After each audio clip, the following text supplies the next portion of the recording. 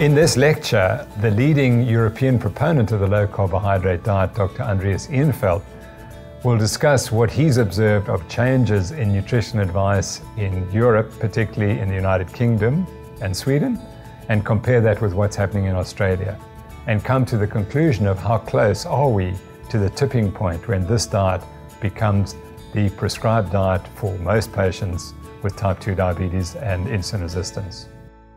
So there is a food revolution going on around the world, a big change in how people believe about what food is good for health, what food is good for your weight. It's definitely going on here in South Africa. It's going on in other places as well. This is a recent crime scene. A truck driver is getting arrested on the border to a small country in Northern Europe. So what is the crime? It's illegal smuggling of butter. So why would anybody smuggle butter into a country? Well, because there's no butter in the stores, right? Because people ate it all, and they desperately want more. It's true. How did this happen? Well, the story started exactly 31 years ago, in the year of 1984, you know, the year of the novel by George Orwell about Big Brother, sort of fitting, because in the same year, a large campaign was launched to teach the American people to fear fat, like eggs and bacon. And of course, the idea was that this kind of food raised cholesterol in the blood, that's what gives us heart disease. An unproven theory at the time, and now we know that it was a mistake. It doesn't help. And the worst part of it is, if you take out all the fat from food, you add in more carbohydrates like sugar, like flour. And boy, did we eat carbs. You know that the obesity rates tripled in one single generation. And we have one giant problem that's not going away. It's getting worse. This is extreme obesity in the US. BMI over 40. It's just exploding. So how can we stop this? Perhaps we can learn something from where I come from, a small country in Northern Europe called Sweden, country of 9 million people. And we are well known for 3 different things. Pop group ABBA, of course. Yeah, they deserve an applause for sure. Nobel Prize, very nice. And then number 3, fad diets. Yeah, here's the journal Lancet a couple of years ago. They had an article titled "Fad Diets in Sweden of all places." This nice place of ABBA and the Nobel Prize. And here, a diet called low-carb, high-fat is ludicrously popular. How could that happen? And they were horrified. You know, this is what it looks like. Isn't it, you know, toxic? Just looking at it, might have to shut your eyes. So you avoid sugar and starch, you know that you eat all the other real food that you want. It's called LCHF in Sweden, it's called Banting here, same thing basically. And we've been desperately needing new thinking in Sweden too, because have a look at what's happened in the last few decades in Sweden. This is from 1985 up until 2008, the sales of butter in Sweden. And you see it's way down. We also were advised to avoid this dangerous, toxic stuff to not get heart disease, right? And it was also believed that if you take away the fat, you get less calories and you're going to lose weight. That's not what happened anywhere else, and that's not what happened in Sweden either, because of course, you tend to take away the fat and you add sugar instead. It's not a good idea. So here's statistics on overweight and obesity in Sweden, the same time period. You can see the lines don't quite follow each other, more like a mirror image. Yeah, in 2008, can you see it at the end, right? Exciting stuff. Trend break. It's, you know, the sales of butter are going up again. Wow, something must have happened. So this is 2008, now it's 2015, right? What's happened? Well, it's gone up a bit more. We have a butter comeback. What did happen to the obesity epidemic? I'm sure some might want to know. And I'm going to show you exactly what happened in a while, okay? So a little bit of a tease here. Let's discuss first why this happened. Why did we have this comeback of high-fat food? It sort of started with a very, very small event back in 2005, which, you know, might seem insignificant, but it turned out that it wasn't. It started with this woman who's a general practitioner in northern Sweden. She's called Annika Dahlqvist. And I mean, she wasn't really involved in this in any way, except that she had struggled herself with her weight her entire life, without much success, unfortunately, until in 2005 she tried the Atkins diet, you know, low-carb, high-fat diet. And this was the first time she tried that kind of diet. She used to, you know, restrict calories. And here, something new happened for Annika, something she hadn't experienced before. Her weight started to drop without hunger, which is a nice thing, right? And she lost like 2 pounds a week for an entire winter. And then she was, yeah, like she wanted to be. And she felt fantastic. In fact, she was like, you know, felt better than ever. So she felt like, what do you do? What do you do when that happens to you?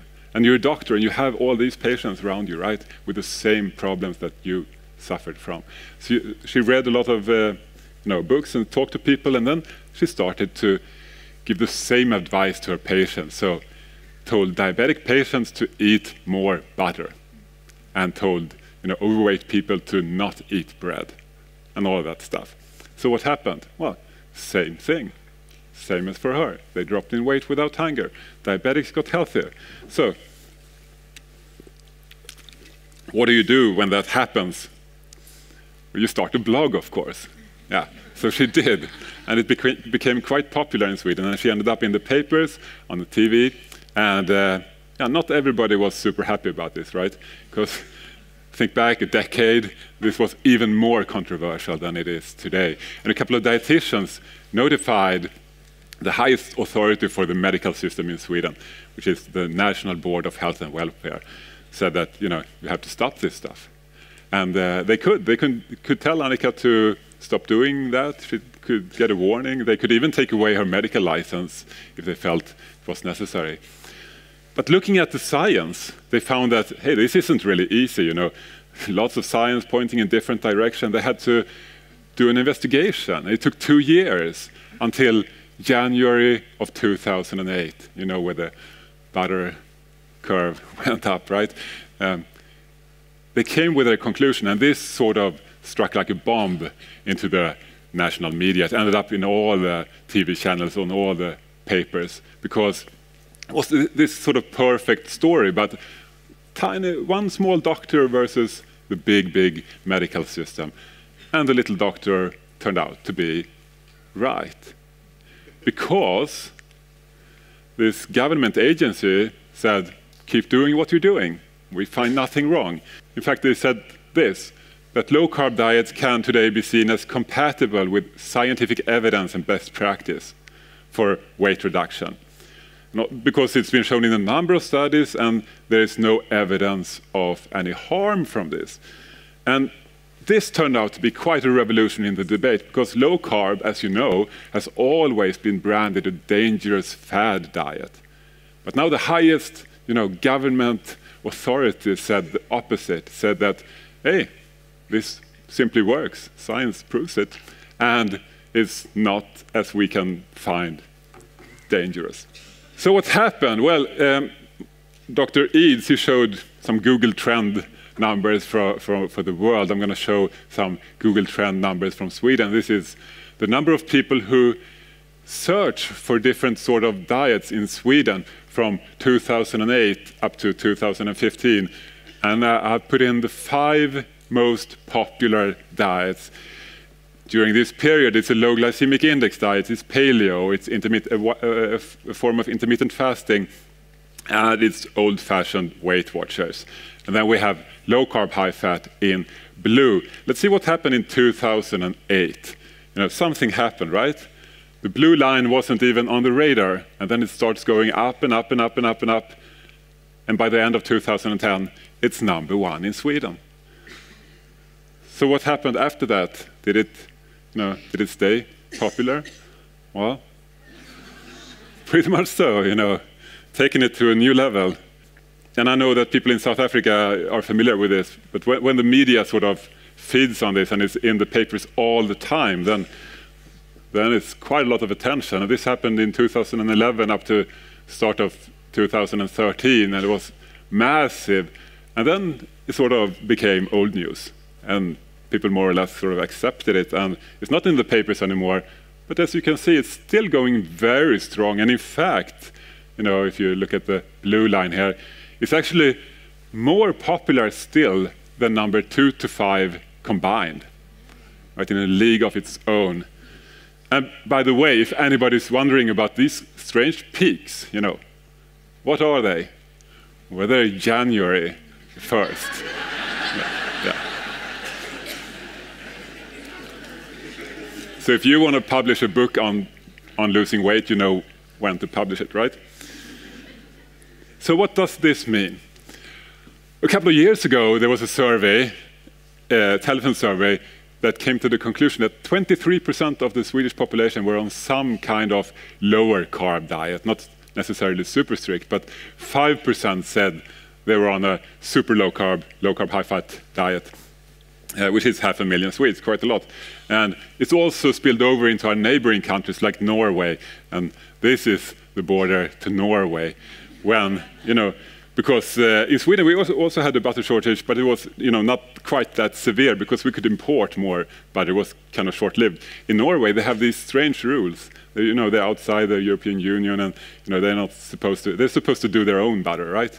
So when it's gone, it's gone. And then you get this sort of stuff, and it even ended up on the Colbert report, the severe Norwegian butter shortage, and this is a full-page ad from that time. You know, you buy this $300,000 luxury car, and I'm going to give you a pack of butter for free. Be a good deal. So, it seems like a little bit hysterical. Is it a fad? Temporary fad? I mean, it's been going on for quite a number of years, but still. Because this is what people say, right? Of course, I would say no. You would expect that, but maybe not the reason. The reason is that this just works. You know, that's what the government investigation showed. That's what lots of new studies keep showing time after time, and that's the whole reason why it's become so popular all around the world. Because there hasn't been any big advertising about this. There hasn't been, you know, any government programs to tell everybody to eat more butter. Still, you know, in a way, more the opposite. No, it's become so popular because it works. People see that it works, and people tell other people, and it spreads organically like that. Today, it's fair to ask the other question. Is low fat a fad? Because this old food pyramid or this new nice graphic redesign, my plate, it's all based on this old idea that saturated fat raises the cholesterol and gives you a heart attack. So does it? Well, of course it doesn't, right? You've heard it many, many times. Lots of new reviews of all the evidence showing no association between eating butter and dying of a heart attack. It doesn't make any apparent difference. And lots of people in Sweden have been coming out saying this in the last few years. Real experts, like this professor of internal medicine in Sweden, Göran Berglund. He said this in Sweden's biggest paper a few years ago, that 2 generations of Swedes have been given bad dietary advice and have avoided fat for no reason. And it's time to rewrite the dietary guidelines and base them on modern science. Or this professor of internal medicine saying that, you know, people have been recommending low-fat diets for 30 years, and then it turns out to be completely wrong. There is no proven connection between saturated fats and cardiovascular disease. At least that's what the research shows us, right?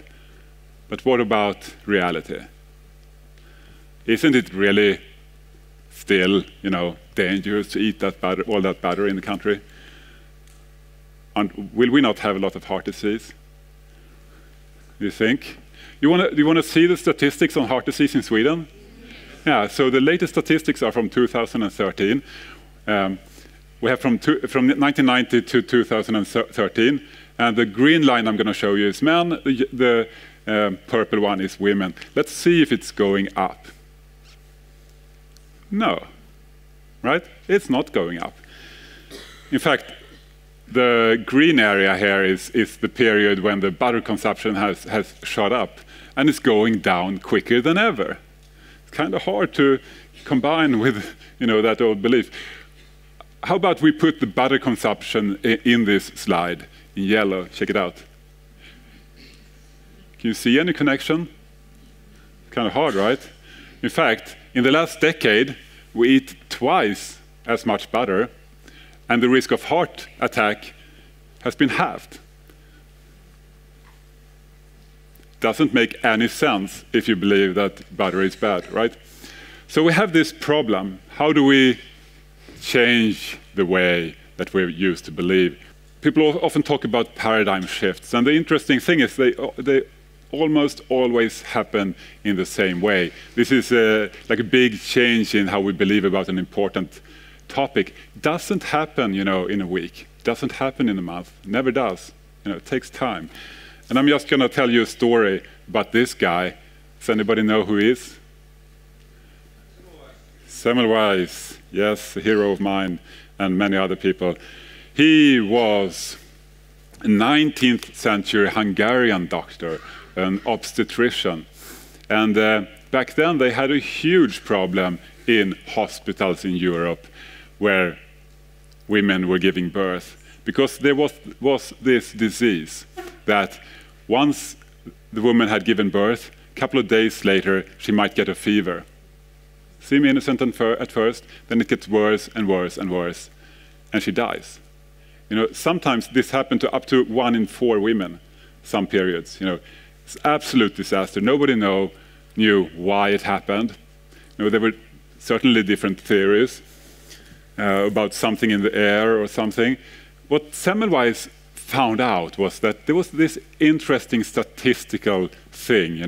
In a maternity ward where doctors usually often went to the morgue to autopsy patients, and then they went to help women give birth, this disease was rampant. And in another ward, it wasn't that much of a problem. So he thought, maybe there is some sort of particle from these dead bodies that the doctors get on their hands, and then when they help the woman conceive, or give birth.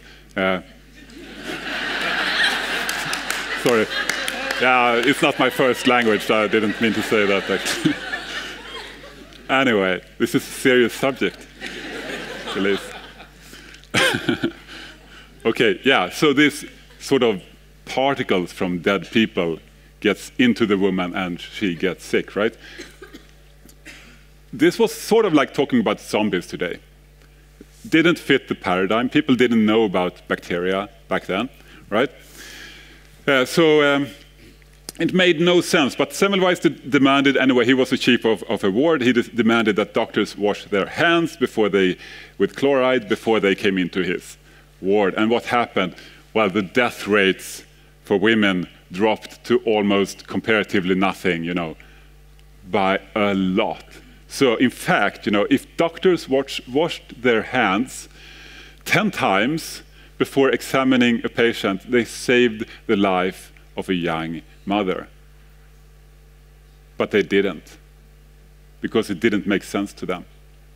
And besides, who could say that doctors' hands are dirty? That's a bit rude, right? So they kept doing what they used to do. And young mothers kept dying for decades. Semmelweis ended up in a mental hospital where he died, and his discoveries were ignored for a long time. Tens of thousands of women died for no good reason at all, until it sort of started to fit the bigger picture, once we discovered what bacteria are, right? And then it could happen, and lots of people could be saved. And this is how a paradigm shift usually happens. It takes a long time. So an older generation of experts may have to die off. At least or at least get retired and stay, stay retired before the sun keep coming back. Yeah. Before a new generation can sort of take over and spread the new knowledge, right? And it shouldn't be surprising, consider if you were a dietitian or a nutrition expert and you're in your 50s or 60s and you've been saying this for your entire career, watch your fat intake, all that, watch your calories. And then today you're going to say that, forget everything I said, it's apparently the opposite, I was wrong. Okay, and you have to accept for yourself that all this long career of work has been for no use, right?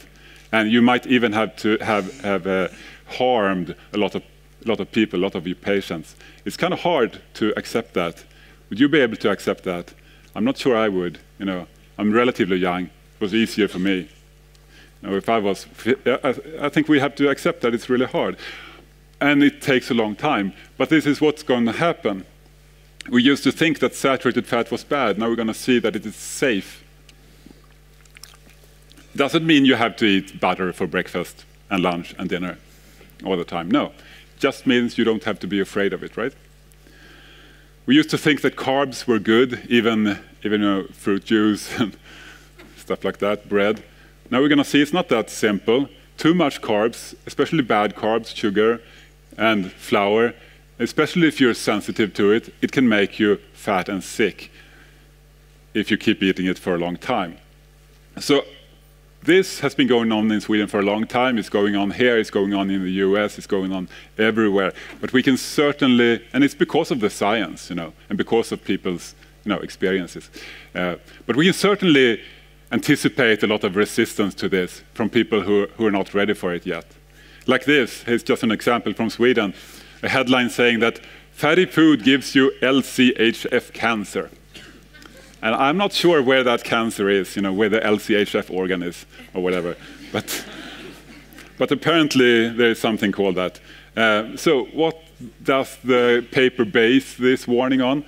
Well, there is a doctor who fears that this might be the case. There's no science. There's only a doctor who fears that it will happen. Here's an opinion piece in Sweden's biggest paper a couple of years ago saying that the popular fat diet is a threat to public health. And they were absolutely sure that this is going to make the heart disease rate increase in Sweden. People are going to get more heart disease. Even though, all the statistics are saying the opposite, right? But in their internal world, it's just not possible that this could happen, so they ignore it, right? Another professor in Sweden, the last one for a while, he said, it's time to face the facts. There is no connection between saturated fats and cardiovascular disease. So, how quickly will this paradigm shift happen? Is it already over in Sweden? Some of you might have seen this. Quite a few have asked me about it. It's a very well-spread article on the internet, 22,000 shares on Facebook. Lots of people have seen it. From 2013, and it says, Sweden becomes the first Western nation to reject low-fat diet dogma in favor of low-carb, high-fat nutrition. And it says that now everybody is recommended to eat a low-carb, high-fat diet. Is that true? Seems a bit, extreme even to me. I'm not sure that everybody needs to eat a low-carb, high-fat diet. We certainly don't have the data to prove it. No, this is based on this report that came out in 2013. And I apologize, you can't read Swedish, but it's called Dietary Treatment for Obesity. It's a Swedish government expert report on all the science regarding, how do you best treat people with obesity with a dietary intervention. And what they found was that, yes, a low-carb, high-fat diet works the best in study after study. And here's some Swedish headlines. I'm going to translate them for you. Experts say that LCHF is the most effective diet. It's expected to become a standard option in medical care. Fat food is the best for quick weight loss. LCHF is the best for quick weight loss. low-carb diet effective for obesity, and finally, LCHF is the best diet. But really, this is not giving out guidelines to the entire population. This is about the best diet for treating obesity, which is great, right? Fantastic. You know, if it was easy before being a doctor treating obesity with low-carb, high-fat, then it's super easy now. You just give them this government report, and it says, you know, this works the best. And it's not just for weight; it's also, you know, risk markers improve the most. And you've been shown this chart many times. There are a number of fair trials showing that low-carb is more effective. This is just a list of 18 studies showing this, and no studies showing that low-fat is superior, which is a bit upsetting, considering that if you have obesity and you go to a doctor anywhere in the world, you're likely to hear the advice, eat less, move more, and avoid fat because it's lots of calories. And it's exactly this advice that never, ever wins a fair trial. It's always, at best, similar, but often worse. So, and if you fail, which most people do, and they come back to the doctor, say, doctor, this didn't work, what should I do?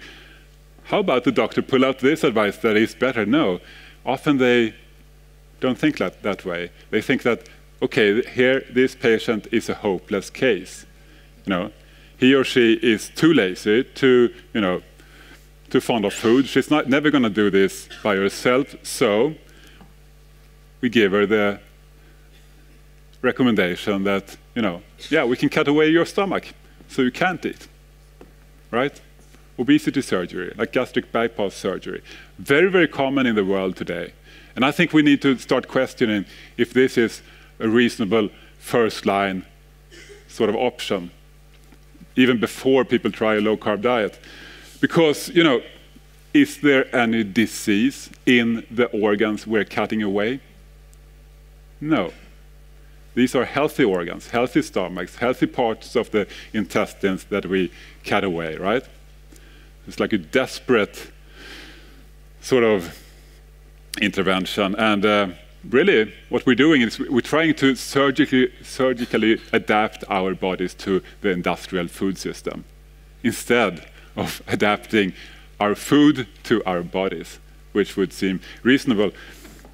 Often the argument is that, this is the final solution. There is nothing else. Once people end up on the operating table, they've already tried everything else, and, this is what we have. But that's not true. I've heard so many cases where it's not true that it's not even funny. Here's just one example. This is Johanna Engström, and when she was a bit above 40, she had fought with her weight for as long as she could take. So she decided, I want to have a gastric bypass surgery. And she fulfilled all the criteria, so she was put up on the waiting list for surgery. And sometime later, it was her time. She got into a car with her family to the city where the surgery was taking place. Her family checked into a hotel. She checked into the hospital in the evening. And early the next morning, she was supposed to be rolled in for the surgery. But when she told me her story herself, and she said that, when she was there in that hotel, in that hospital room, looking out over the city, she basically panicked. And she felt that, no, I can't go through with this. It just feels wrong, it's just not possible for me to do this. So after thinking about this as long as she could do, she went out to the people running the ward, and she said, I'm sorry, but I can't do this. You'll have to give the surgery to someone else. And she went home. She went to the hotel where her family stayed, and the next day, she started eating a low-carb, high-fat diet, really. Because she'd been considering that for a long time, but never really gave it a fair shot. And she'd asked her doctor, is this something I could try? And he'd said, no, that's dangerous, doesn't work. Shouldn't do it. Well, when she did it, she lost over 100 pounds in a year. without hunger. And here's how she looked in a makeover story in a magazine with all her organs intact. That's kind of a fantastic thing, right?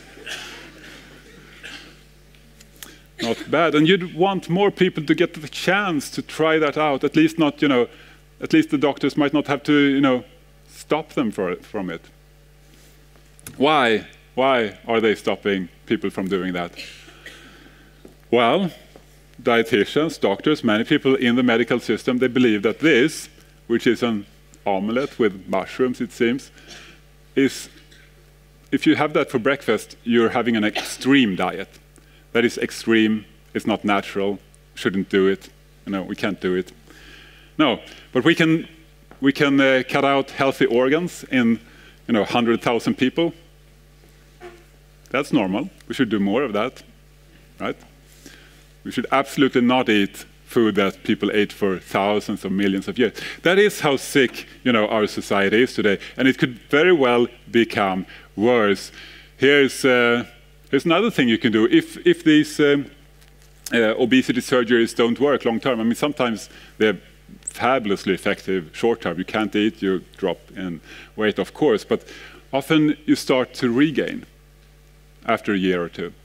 And it's not uncommon that you regain all your weight, or most of it. So what do? Well, you can actually implant electrodes into your brain, into the reward center.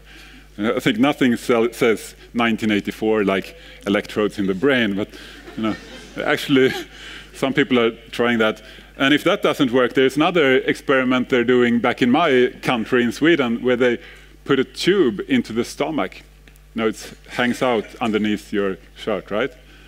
Yeah, and the idea is, of course, that you eat your food, and then you go to the bathroom, and you pull out the tube, and you empty everything into the toilet bowl, which is fascinating to me, because why are they putting a tube into the stomachs? We already have one. Why have two, right?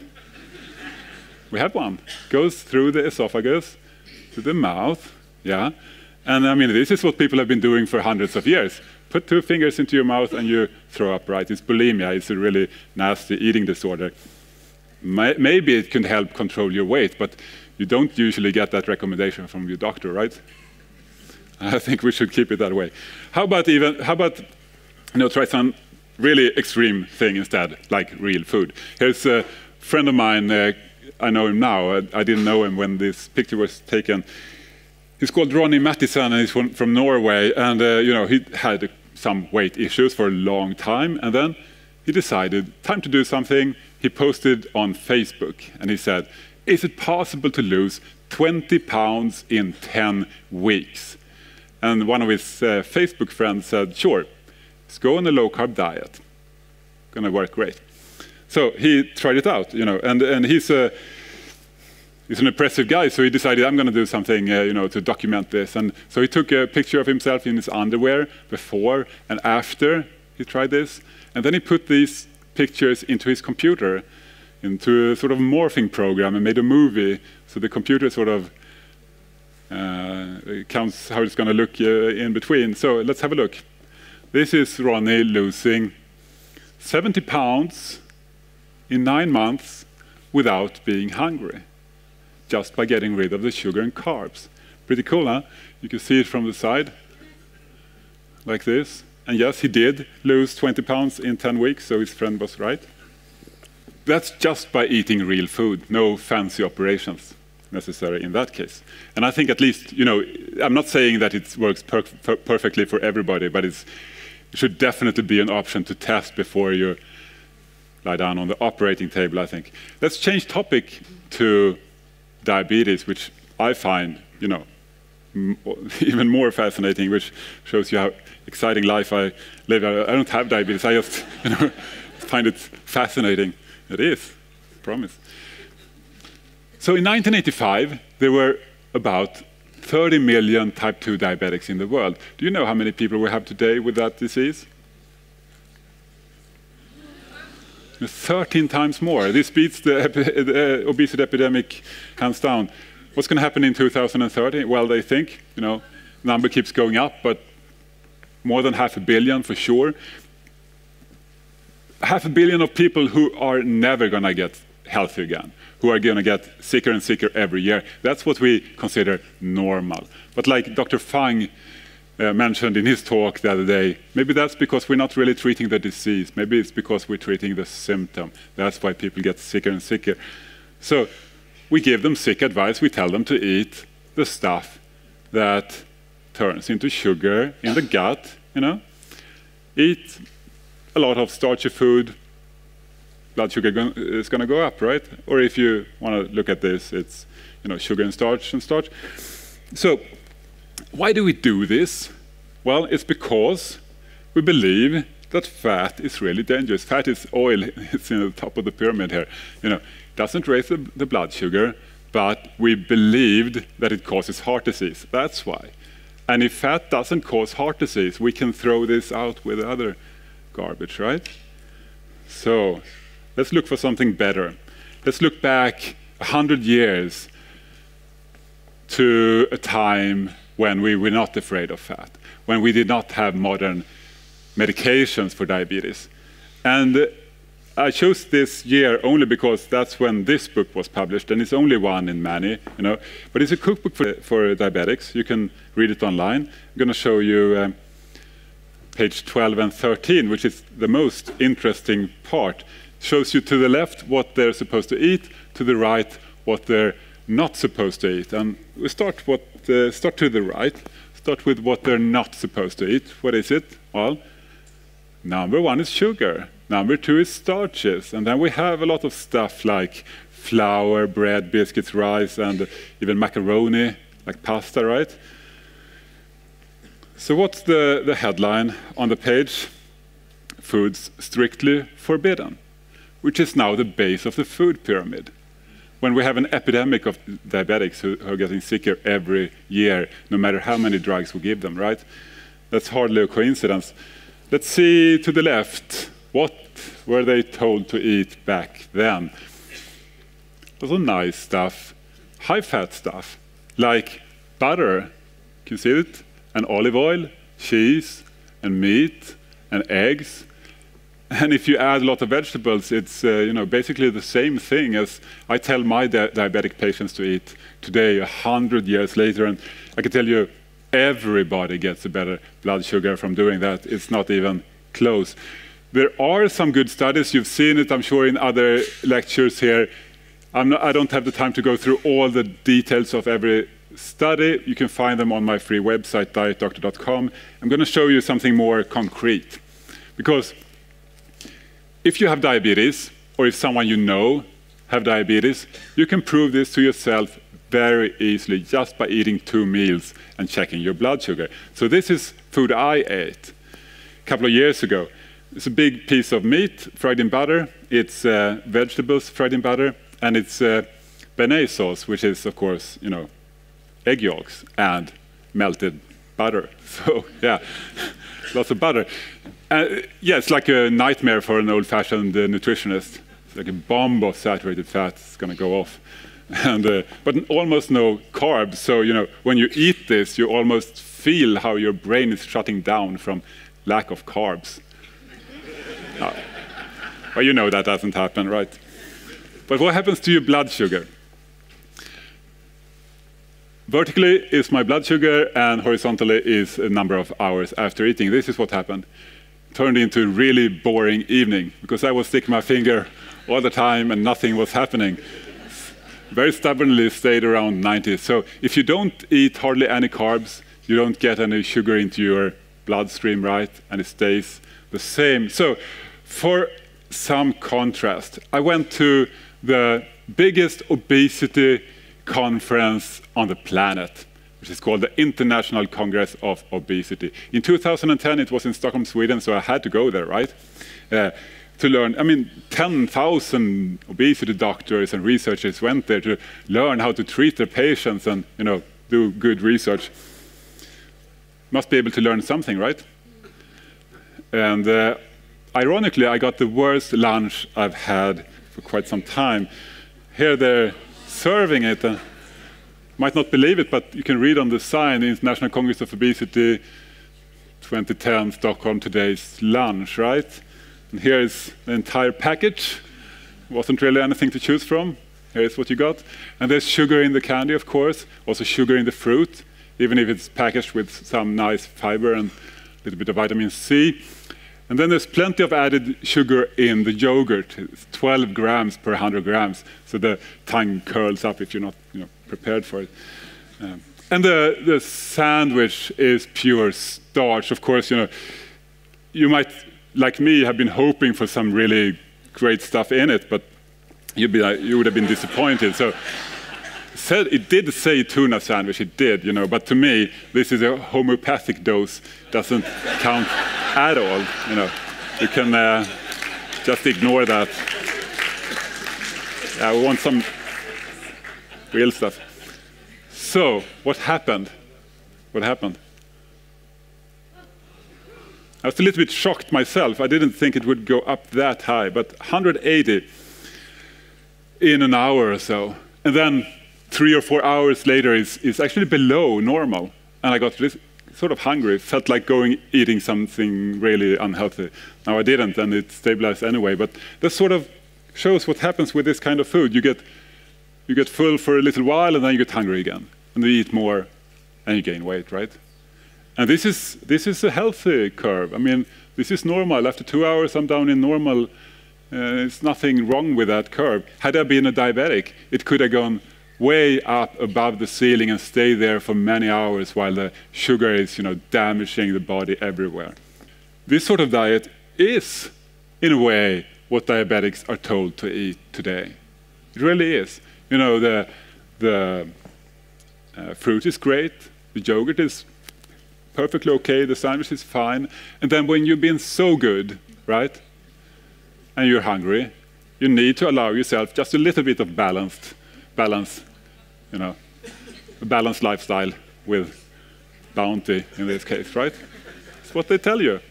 So, and here's a brochure from telling Swedish diabetics how to eat. It says food for diabetics, and you could tell by the large bowl of fruit that it's not going to be super great. But I'm not saying fruit is the worst. I'm just saying it's sugar, and perhaps the diabetic could find something better. But they say that food that raises the blood sugar slowly is good, and then they give examples like fruit, rice, pasta, potatoes, and bread. Now, who thinks that is good for a diabetic? Well, the people who hand out these nice free brochures are, a pharmaceutical company. Yeah, and now it starts making even more sense, because they sell drugs to lower blood sugar, right?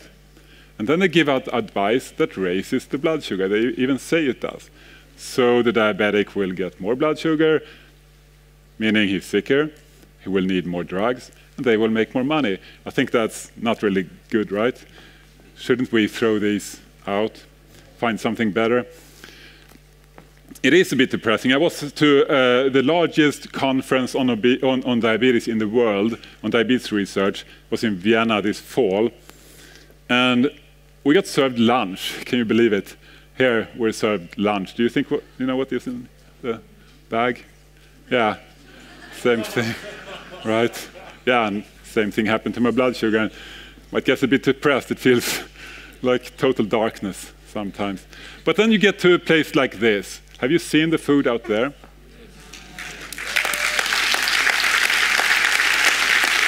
And it looks like this.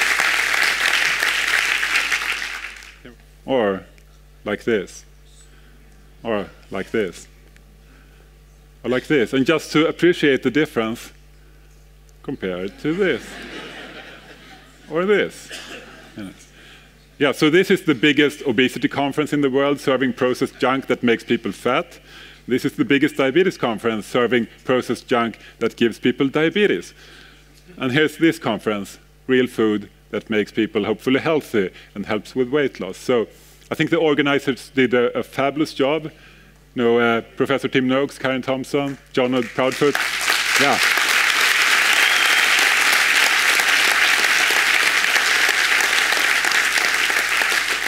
I've been to quite a few conferences, actually, and this is by far the best conference food I've ever seen. So there is some hope.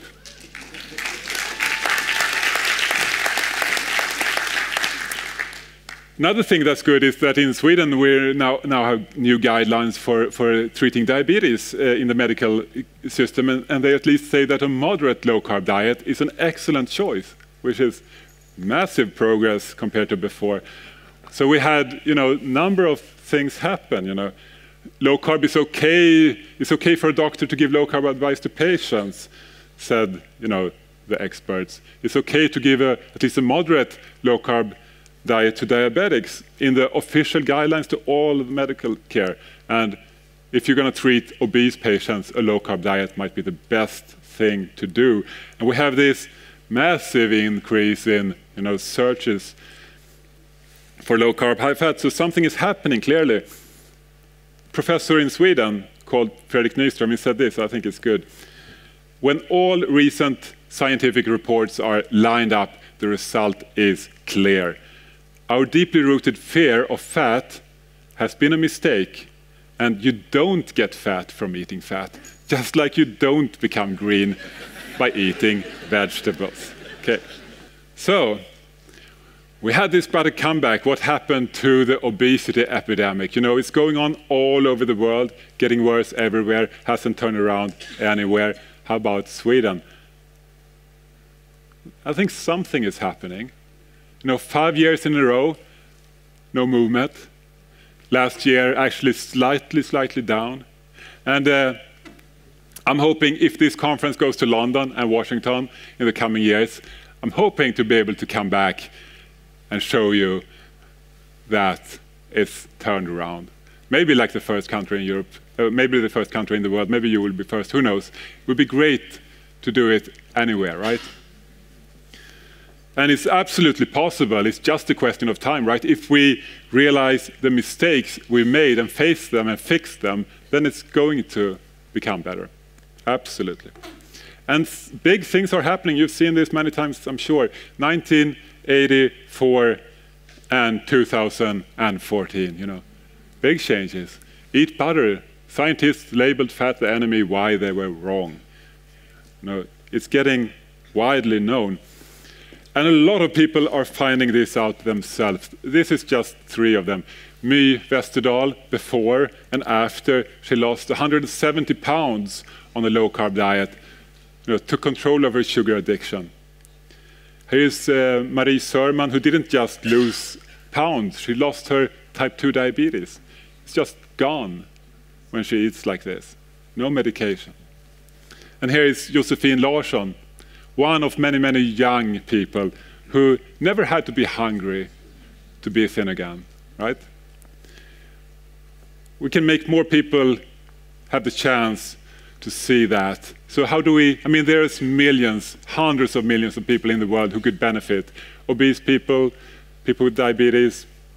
How do we help do that, revolutionize the health of millions of people? It can seem like a hard thing to do, especially after, knowing what kind of power these guys have. The resistance is massive. These huge companies all want to maintain the profitable status quo, right?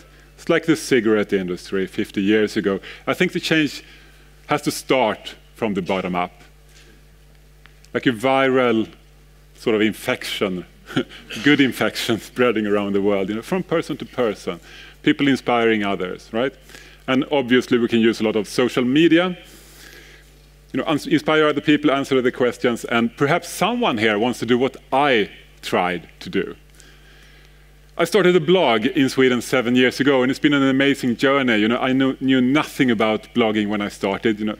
There are lots of people who write better than me. There's lots of people who dress better than me, which might be important, because lots of blogs are about the owner's daily outfit. This is Kinsa. She's the number 1 blogger in Sweden, the most read of all. So I thought when I started, if I did the same thing, I would also have lots of readers, right? It's bound to work, must work. But then I realized it's not really my thing, so I have to write about what I know about, which is not fashion. It's diet and health and science and boring things like that. And still, in a month, there were 500 visitors every month. in a year 5,000, and now it's 50,000 a year. Because there is a food revolution going on, because a lot of people are interested in this. And now we started an English blog called dietdoctor.com. Add that in, it's 75,000 visits per day, pretty fantastic. So yeah, people want to know about this, and we can make a difference. And using the internet, we have fantastic possibilities that we never had before, right? So maybe you want to start a blog. Maybe. Consider the difference you could make. You could help lots of people who are struggling today, I'm sure. You know, Semmelweis was certainly a hero, but he didn't have the possibilities that we have. You know, I predict that none of us will have to end up in a mental hospital, I hope, at least. No, I think if we fight for it as long as it takes, we will change the world. Because, simple, like Victor Hugo said, everybody has heard this sometime, all the forces in the world are not so powerful as an idea whose time has come.